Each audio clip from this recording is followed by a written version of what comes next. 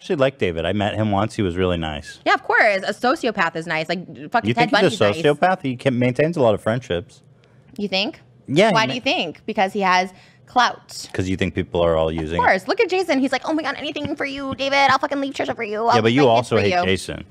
They're just users. They're just fake as fuck. The night I went to the hospital, they came, and then I never heard from either. Like, David never called me again. I spent 2 years with him, like, every single day, filming vlogs with him, and then just never contacted me to say, are you okay? Like, hey, you tried to kill yourself. Like, are you okay?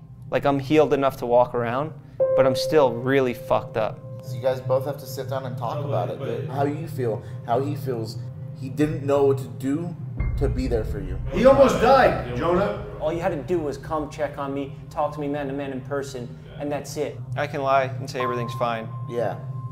But that's not gonna get me anywhere. I feel weird because we haven't talked in the past month.